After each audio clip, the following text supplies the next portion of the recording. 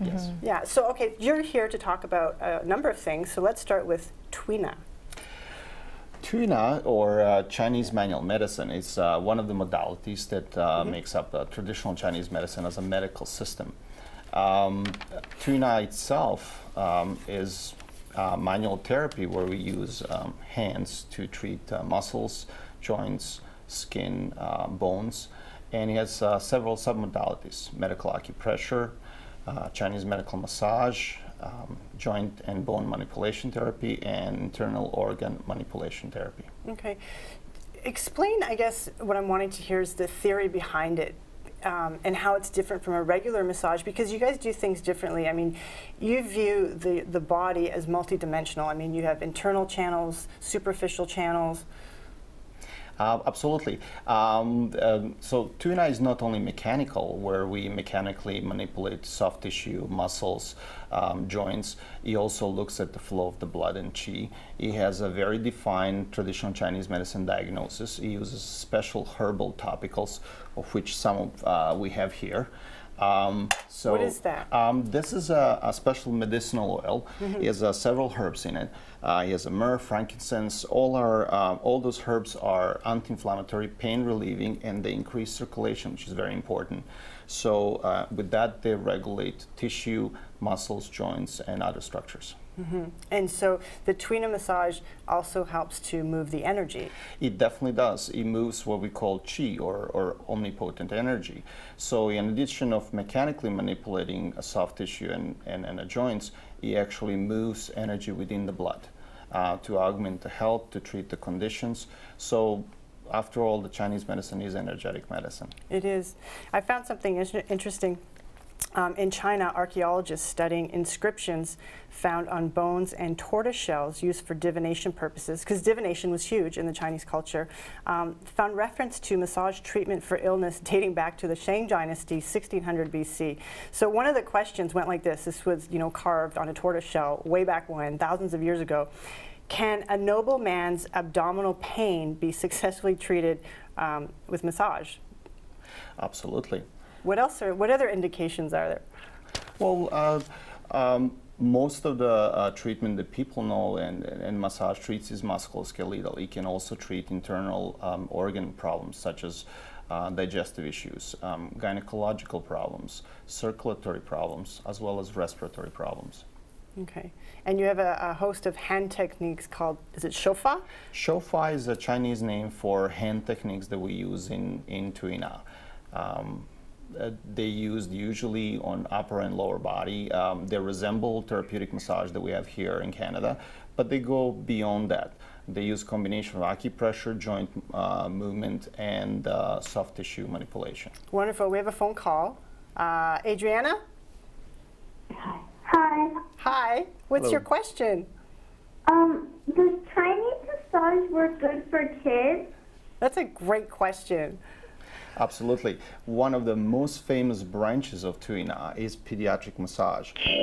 In Chinese, it's called shaoer, which means a small person massage. It's actually something that children prefer in treatment. They don't like needles and herbs, but they love being touched and massaged. Nice. Okay, why don't you show us some Shoufa Absolutely. techniques? It's my pleasure. So, for example, when we're treating conditions like golf elbow or tennis elbow, in a regular massage, we would usually just massage the local area where it is around the elbow. In Tuina, in addition of compressing the area, we would move the joint, stimulating the circulation around, gently extending and compressing the area all the way. When we're treating actually the joints, we would relax the joint, while we use a harmonic technique that opens the joint itself. So in the case, for example, of carpal tunnel, very much condition that office workers are plagued by, we would use this harmonic technique to open it. We would also follow this by one of these lotion and Chinese medical ointments before and after. So there's a medicinal action working on the muscles in addition of using Chinese Tuina techniques, such as this one. This one is called ro fa, which means the rolling, and it's not present in the Western massage. How does that feel, Lee? Oh, that's very relaxing. Thank you, Lee. Very relaxing. So these are some of the techniques that Tuina uses. combine to treat soft tissue, bones, and the joints at the same time. And some of the techniques are yin in nature and yang in nature, so some are reducing and some are stimulating? Absolutely. Some of the techniques work. Can you demonstrate either? Yes. The yin techniques are usually very gentle, very slow, and involve sometimes holding the position for a while, gently repositioning the ligaments, fascia, and flow of the qi and blood. The more vigorous one would look like something, as I mentioned it, like a rofa, cupping and shaking of the joint. So what they do, they stimulate the blood flow much faster, increasing the local and systemic circulation and reducing the pain. One of the techniques that I love when I have Tuina done on me is when they clap like that and then they start knocking. Yeah. Can you show that Absolutely. so viewers can see? So that technique creates the vacuum between the palms, and it's used to gently but firmly work over the larger area. And it really wakes you up. It does. Yet, despite the look, it doesn't hurt at all. No, it doesn't. It's quite sedating, actually. Yeah. What I love about Tuina, what I often use is to assess the treatment protocol prior to treating the patient on the table. So if I could just demonstrate on Zoran's back, along the entire spinal column, there's the different segments of the vertebra. And in between each of the particular segments, it relates and reflects to a specific organ within the body. So as I'm going along on Zoran's back and the spine in between, there's going to be specific areas that will be tender for him.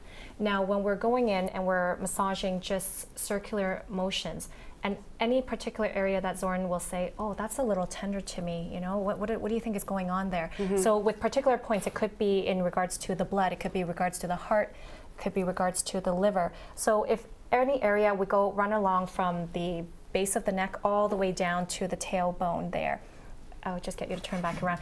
And that will give us an idea of where to really focus on the treatment for that particular session. So that's very interesting. So let's say the liver is at T9. I don't know, is it at T9? Let's just assume it is. Okay, it was a great guess. Just under the level of So T9. when you press that for the Tuina massage and it feels mushy, is that the sign then that there's something maybe superficial or internal going on in the liver? So again, it would depend on, again, the tongue diagnosis, the pulse diagnosis, everything in conjunction. So we're looking at the entire picture, and then systematically we would treat according to that. In terms of palpating and feeling for the different textures in the skin, that also gives us a sign of what is going on internally, externally as well. But we're also looking for feedback from the patient to help delineate where the treatment focus is going to be on as well. Sure, and all those organs on the back are related to the meridians that you're going to, probably needle after. Absolutely, yes. Right? Yes. Yeah. Okay. Let's talk about the Wang Di Neijing, which is the Yellow Emperor's classic, right, of internal medicine. It dates back to 2300 BC. So this is a classic text in your field. It's a conversation between the Yellow Emperor and Qibo, Q-I, and then Qibo. The Yellow Emperor asks Qibo, how should mild invasion by external evils be needled? Qibo replies, the massage time should be increased and the needling should not be too deep. By bringing qi to the area of insufficiency, the spirit will recover. First, I just want to comment, like this dialogue thousands of years ago is highly intelligent. It makes me wonder where this civilization came from, but that's a whole other show. My question in regards to this is, what are external evils, and is Tuina used today to offset these external evils? Sorry. Absolutely. Those external evils will be something we would call today atmospheric factors. So Chinese are very particular. They name them as wind, heat, cold, dryness.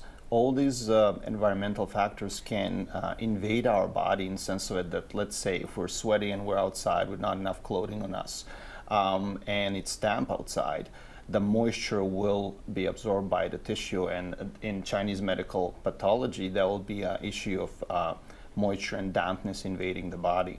So therefore the treatment would be adjusted to be longer to promote the sweating and bring the moisture out, and therefore deal with the pathogen. Nice. Quickly, what do you like best about Tuina, both of you?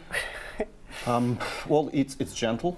It adapts to the patient. It's very personalized form of treatment, and people appreciate that. Yeah, it's a very relaxing technique, and you can feel the difference before and after the session, after the Tuina, and they can often tell you, I feel much better. After that. And people notice there's a difference between Tuina and a regular massage? Absolutely. The techniques are very different. Yes. Yeah. Yes, it's more versatile. All right. It deals with more All right. modalities. We'll be back more on TCM on Health Matters.